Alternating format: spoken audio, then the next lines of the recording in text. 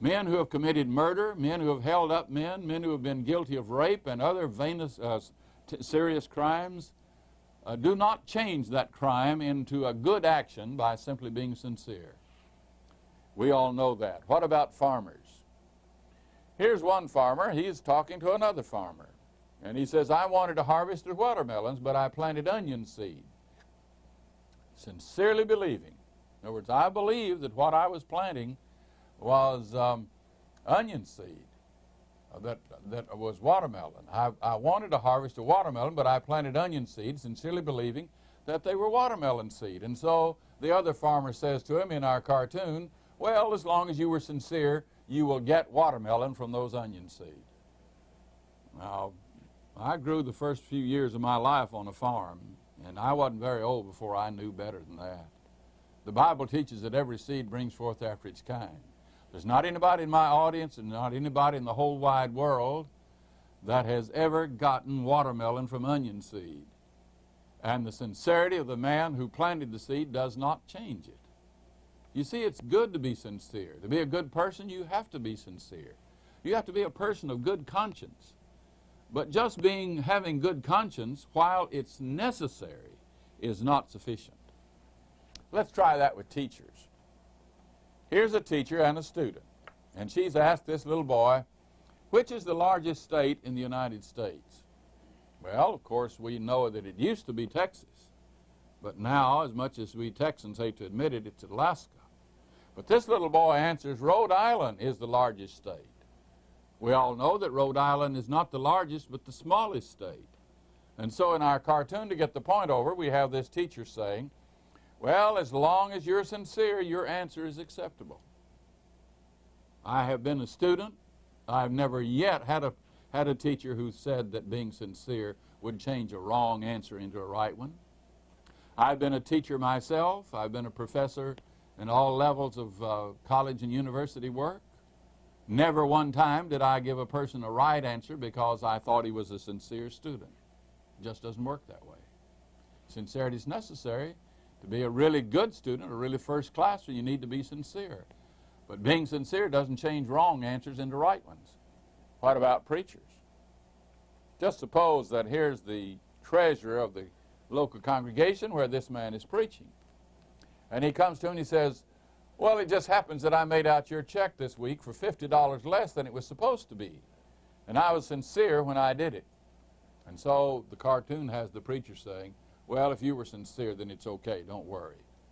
I doubt that he'd want to accept that. I rather suspect that he'd either want another check for that extra $50 or having to make it out for the right amount. Or, of course, it might be that he's a loving person and he wants the poor to be fed with that or some other good thing to be done with it. And he may say, well, you were wrong about that, but go ahead and let it pass as it is. But what he will not do is to say that your sincerity changed that wrong check into a right one. Now, friends, I know that you agree with me on that. I just know you do. What about this? What about in mathematics? This is somewhat back to the school situation. We have here the problem, 2 plus 2 equals what? Is it 5 or 4 or 6? And here we have a student saying, oh, well, as long as I'm sincere, it simply does not matter. Now, everybody knows that knows anything at all about mathematics knows that 5 is the wrong answer, 6 is the wrong answer, but 4 is the right answer. It doesn't matter how sincere you are, that doesn't make 5 or 6 the right answer. Which of you would be willing to say, well, anybody sincere, then either 5 or 6 or 1,000 or 100 or whatever answer you give will be right. And so I reemphasize, of course, we must be sincere. Hypocrisy is condemned. Jesus condemned it in the strongest possible language in Matthew 23. But we can all see that just being sincere is not enough in other realms. All these different realms of farming and preaching and teaching school and being doctors and pharmacists, in none of those did we see that sincerity would change wrong answers into right answers. Now let's turn our attention to religion. Here's the Bible, the Word of God. What about the realm of religion? Is it the only exception? You would think so in our society. You can go around and talk about all of these other things, farmers, doctors, lawyers, pharmacists. Not one of them agrees that sincerity will change wrong answers into right answers. And yet those same people, when they come to religion, many of them, by the thousands, the multiplied millions, will say, well, if he's sincere in religion, then everything is okay. We have the Bible here. It teaches what it teaches.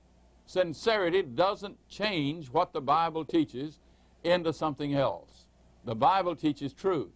Sincerity doesn't change truth into error, and it doesn't change error into truth. Think in the Old Testament how David was sincere when he built the Ark of the Covenant, to transport that Ark of the Covenant according to 2 Samuel chapter 2, chapter 6, verses 1 to 5. He was sincere. He no doubt wanted to do what was right. But God had given instructions as to how that ark was to be moved.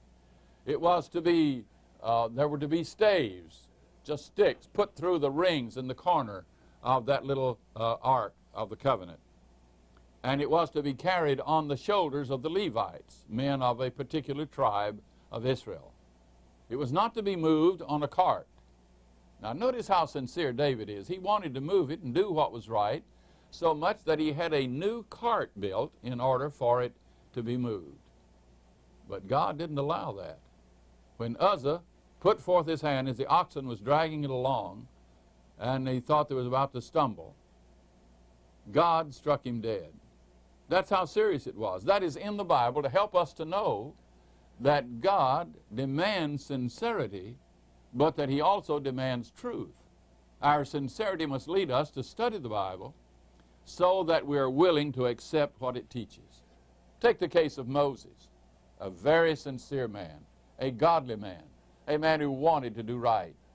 He was sincere when he struck the rock, according to Numbers chapter 20, verses 3 to 11. But God had told him to speak to the rock. And so you see he did not obey. A sincere man, but was he pleasing to God? No, he was not. I dare say that upon the pages of this book, this Bible, there is hardly a page, probably a page opening, that you could not find at least something that would teach to you that sincerity alone will not do.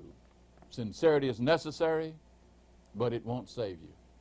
My friends, you've got to learn the truth. You've got to learn the gospel and obey it.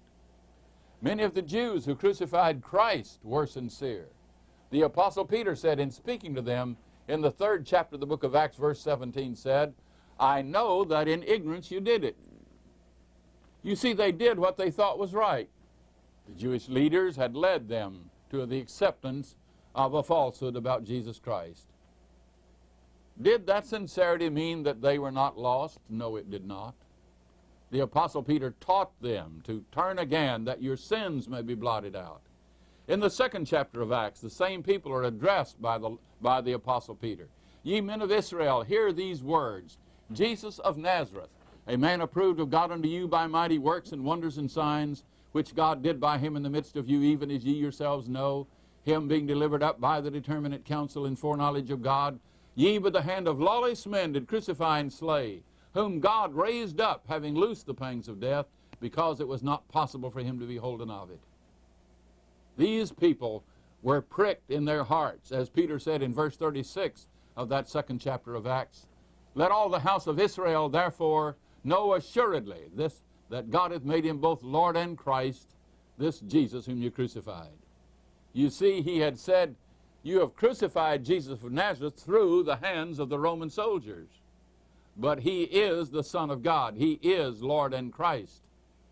He didn't say, now because you were sincere, because you were ignorant of what you were doing, that you weren't guilty of sin.